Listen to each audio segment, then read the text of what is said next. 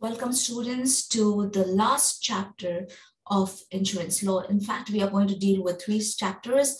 I consolidated the chapters and tried to simplify it and, encapsulate it in the best possible manner. Just to remind you what we learned during the last class, just to set the perspective. The last class we spoke about insurance contracts being a special kind of contracts.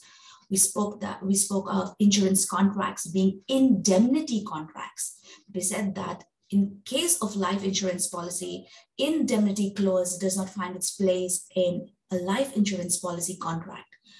We discussed also about insurance laws in international perspective. We learned about the laws in UAE, that is the United Arab Emirates. We learned about the laws in the Sultanate of Oman. We learned about the laws in Spain, in UK, and so on. I'm sure it was interesting to learn about different laws pertaining to insurance in different parts of the world. However, you have learned last class that the basic idea and the basic principles are the same. However, the legislations may be different, and it may only vary to a certain extent in certain areas from one state to another. Say, example, in USA, in the United States of America, from one state to another, or from one country to another. However, generally speaking, insurance contracts, they are indemnity contracts, except life insurance contracts, where they compensate for the loss that has occurred to the insured. Today, we're going to move further and learn about measure of insurance and the waiver principle, the doctrine of promissory estoppel, how it is applied to insurance contracts, and a very interesting concept in the field of insurance, that is reinsurance.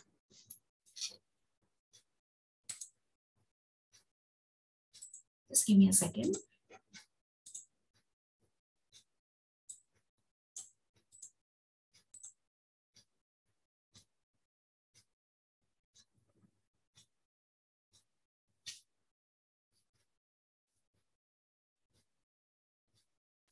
Now, insurance waiver. What is waiver? The simple meaning of waiver is to, give up a particular right and not be assertive about that right when the person gives up that particular right, or even it could be just to waive off a particular right. For example, in insurance, they talk about waiver of premium or waiver of the right to even procure insurance. And then we'll talk about the doctrine of estoppel, which is the same principle which we studied under the law of contracts. Now, how it is applicable to insurance contracts, again, we just would, try to apply the doctrine of estoppel to the insurance contracts. These are simple, simple terms, and the expressions are just that the normal meanings of waiver and estoppel in law would be actually applied even to the insurance policy contract. Now, what is insurance waiver? Having understood that waiver normally means just relinquishing rights or giving up rights pertaining to something. Now, Investopedia has defined waiver as a legally binding provision where either party in a contract agrees to voluntarily forfeit a claim or give up a claim without the other party being liable. Now, thereby, waiver is a voluntary relinquishment where a person on his or her own gives up the right under a valid insurance policy. Now, why are we talking about the validity of insurance policy? Because the question of giving up a right would come when the rights exist. And rights, for it to exist, should be part of a valid contract, be it insurance contract or any other contract. So I'm sure you have learned in the law of contract that there are certain elements that need to be present for in a contract, for a contract to be considered as valid. For example, it must have, an offer, a valid acceptance, which would constitute an agreement, and that agreement should be legally enforceable. And the factors that revolve on around legal enforceability is consideration and, valid consent. That is consent that is without duress or coercion, or there shouldn't be any misrepresentation, and so on. Likewise, the same principles are applicable even in special contracts, like insurance contracts. And even in insurance contracts, in case it's a question of waiver, that waiver pertains to certain relinquishment of rights, which are legitimate rights. And we always talk about legitimate rights, and which may be incorporated or are a part of, maybe it is an express right or an implied right, which should find its place in a valid insurance contract. Validity is also in terms of the subsistence of the contract, or during the subsistence of the contract, that is the term of the contract. Now, thereby, a waiver of insurance premium by the insurance company is also, it could also be, it forms a part of insurance waiver, where the insurance company may waive that particular clause and allow the insured to not pay the premium, or would permit the insured to, abstain from paying that regular premium on reasonable grounds. In the sense, for example, the insured may be sick, or he may be disabled. So when the insured produces a relevant and authenticate health report or a medical report to that effect, the insurance company, under a waiver policy, a relevant waiver policy, and or a relevant waiver clause, which may be a part of the insurance contract, or this waiver agreement or a clause could be a part of a rider or an addendum that is attached to the insurance policy contract.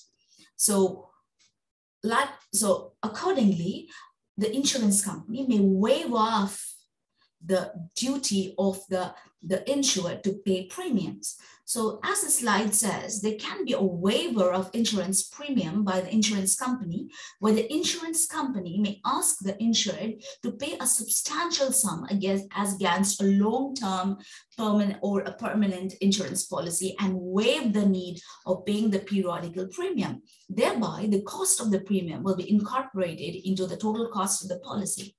Now, how would they waive the premium? So naturally, we all know that insurance companies also would want to make a profit. So what would be the profit for them in case there is no premium at all? So what they would do is, depending upon the type of the policy and the terms and the terms and conditions of a particular insurance policy, and the facts and circumstances of the particular insured, from case to case basis, it depends, and how also the insurance policy contract is constructed or framed.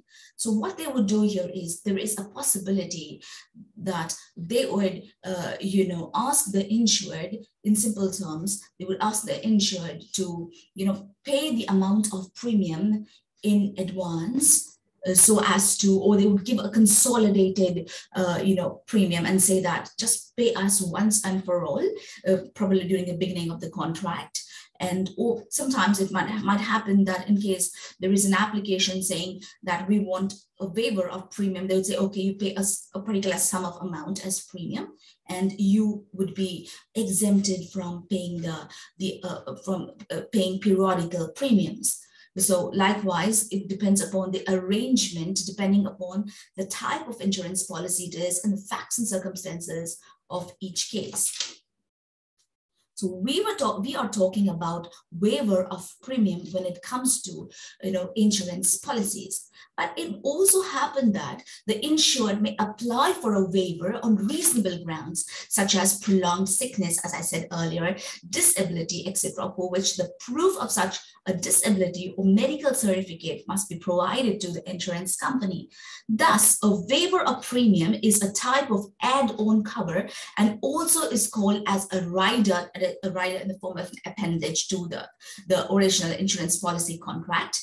And in the above context, a waiver clause will be reflected in an insurance policy or in an additional appendage or an extra as a rider to the contract that will relieve the policy holder or the insured of the obligation to pay further premiums under each circumstance. For example, again, reiterating sickness of the life insurance policy holder or redundancy, where the person has lost the job due to redundancy. If the policy permits waiver under such condition of redundancy, it depends again, depending upon the policy of a particular insurance company, etc. So the waiver of the premium may be for a short duration until the person springs back to normal in case of redundancy, etc., if it is a long term.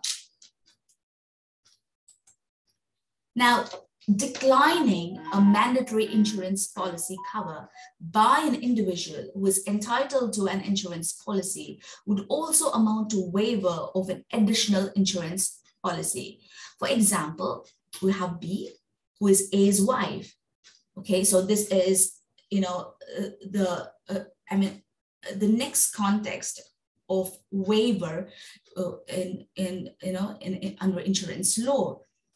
So one was waiver of premium. Now this is waiver of procuring policy.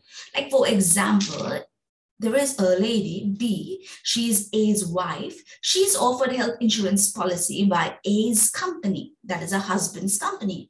Now, A can decline it on the ground that B is already offered a health insurance plan by her own employer.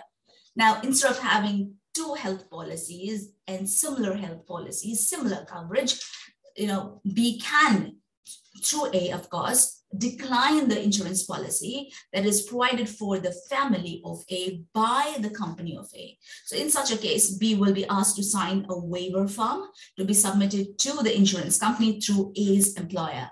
So a waiver is thereby, it is an intentional or a voluntary act and being fully aware of the consequence of such waiver. So waiver in terms of insurance could be waiver of insurance premium, 1, and 2, waiver of procuring an additional insurance policy. So a waiver, of course, can be expressed. It could find its place in the contract or a rider and so on, or it could be implied, that is, it understood. The example of an implied waiver is that the insurer has been continually accepting delayed payments. This is, again, another example in another context. Now, we are talking about the insurer, that is the insurance company.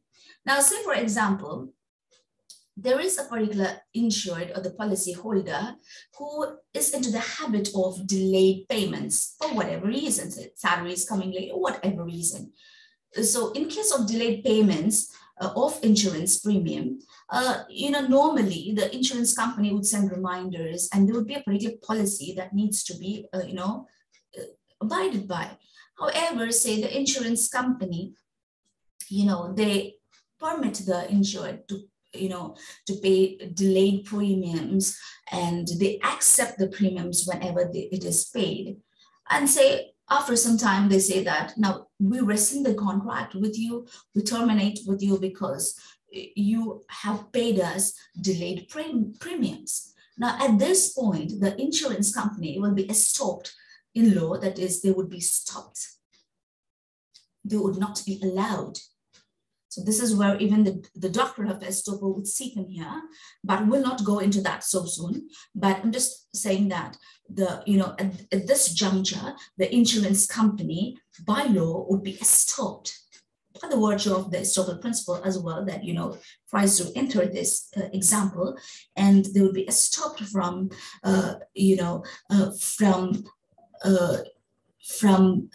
negating the rights of the insured and from terminating the insurance policy on the ground of, non-payment of premium or even delayed premiums. Now, the reason being that the insurance company or the insurer has been into the habit of accepting delayed premiums and has not mentioned any time, anything, all the while. So here, now the insurance company,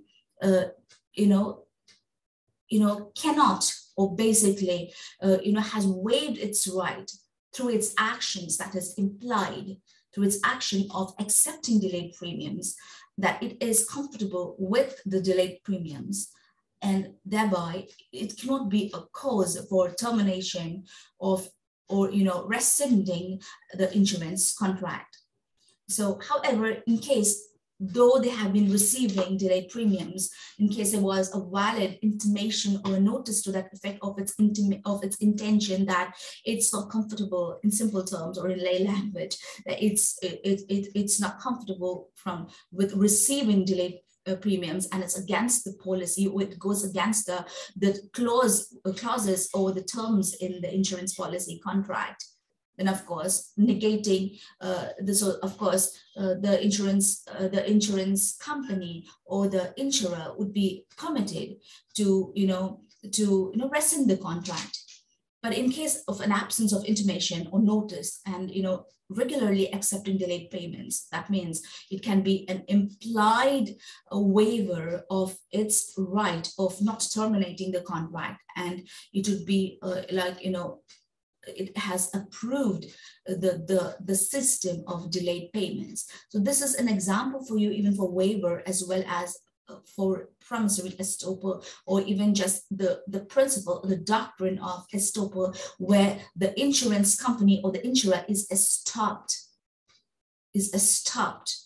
from rescinding the contract because of the implied agreement, which is seen in this example of of continuing with the contract and accepting delayed payments. Now, what is this doctrine of estoppel? It is the same doctrine as you have studied in the law of contract. But the doctrine of estoppel, as you already know, forbids retracting or going back from a promise made or a position or a claim, especially when the promisee acts upon the promise statement to his detriment. So here, there are three factors that needs to be noted. One is, there has been a promise made, or there is a kind of a transaction that can be easily presumed. There is an offer or a promise made, okay, or there is a position that is, kind of either expressed or impliedly, which you can really, presume the mind of the promiser. So, there is a promise basically, or there is a valid inference can be drawn that a particular transaction is going to take place. And depending upon that particular inference or a promise, or which can be an express or an implied promise, the promisee who is there, the other party at the other end, acts upon that transaction to his detriment, or which might cause loss to the other party who acts upon this particular promise. So the doctrine of estoppel, just like other contracts or insurance or other contracts, even an insurance contract, is a defense mechanism or a defense tool in which the courts stop a person from moving backward or retracting from his word or a promise. Now, on the principle of promissory estoppel in contracts, we have two basic cases. One is, of course, Combe versus Combe, and in Combe versus Combe, there was Justice Denning who observed that the doctrine of promissory estoppel works on the principle of equity. However, in a contract, it should not be allowed to displace the principle of consideration, where consideration is a valid element for the legal enforceability of a contract, for a contract to be considered as valid. So this was in Combe versus comb. So in insurance contracts, the insurer is not permitted from retracting from his covenanted obligation. Of course, comb versus comb is not an insurance case. It is a case, the facts of the case is something different, but I've just chosen this case because it explains the doctrine of principle. And there was a very interesting observation made by Justice Denning, where he says that of course, the promissory estoppel, I mean, it's good because it works in the principle of equity. However, when it comes to contracts, the element of consideration should not be displaced. So if applying this principle of insurance contract, now here the insurer is not permitted from retracting from his covenanted obligations, and that the insured has all reason to believe that the insurer would comply with the contractual obligations that has relied on the assurance, has acted upon the contract to his or her detriment, thereby shunning from the commitment by the insurance company or the insurer is unacceptable at this juncture and would be construed as an act that the act that is not permitted by law, and the principle of estoppel would really operate in this case, or in this example. So in Middlesex Mutual Insurance Company versus Levine,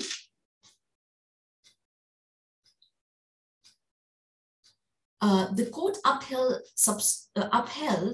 and substantiated the principle of promissory estoppel and maintained that for relying on the doctrine of promissory estoppel in insurance contracts, the insured must have relied upon the representation to his or her detriment. So in Middlesex Mutual Insurance Company versus Levine, the court applied the principle or the doctrine of promissory estoppel to insurance contracts as well, and said that and maintained that for relying on the doctrine of promissory estoppel in insurance contracts, the insured must have relied upon the representation to his